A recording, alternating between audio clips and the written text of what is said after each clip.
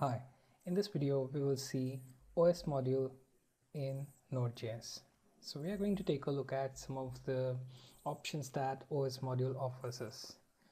Okay, so make sure that you have Node.js installed and now open one text editor and save the file with name sample.js.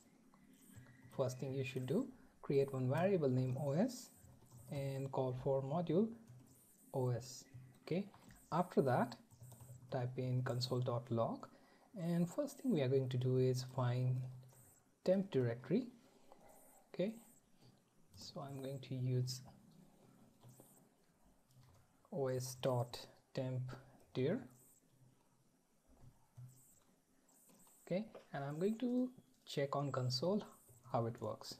Node sample.js is the command. Your file name could be different. Okay, so it will show you this temp dir is not function because I use I just have to use tmp dir. Okay, so let's go again, and here you'll find temporary directory on Windows, which in my case is with this path. The next thing I want to print out, let's say, host name. Okay, so I'm going to type in console.log host name, and the next thing should be os.host name. Okay, can comment this part out and only execute the current code, and here you will find name of your machine. In my case it's Devnami. Okay, now let me comment this part, and next I want to print out is OS type. So I'm going to use console.log, then OS type, and then I'm going to use plus os.type method. Okay, now let's execute this.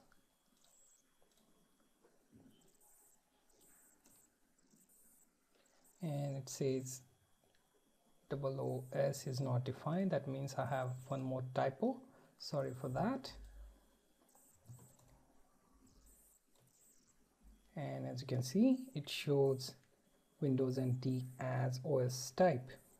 Okay, so the correct version, which is Windows 7, is not shown by NodeJS module. That's all right. We will go ahead with next option. Now type in console.log, and here we will check OS platform. So whether it is 32-bit or 64, we will find that out. So type in os.platform, and this method should show you that.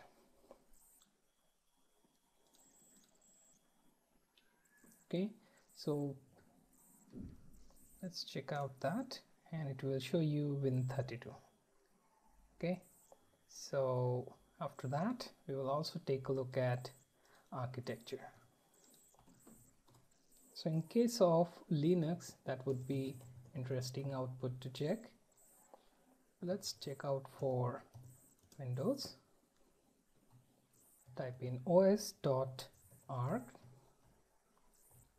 and print this out. Okay, open command prompt, and it will show you x64. Okay, so this is interesting that when you check for platform, it will show you Win32. However, when you check for architecture, it will show you supported CPU architecture, which is x64. So that's one difference that I have found.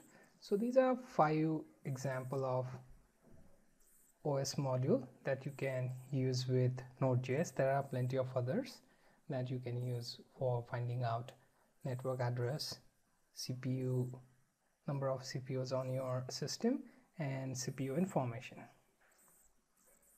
So this was a short video on how to use OS module in Node.js.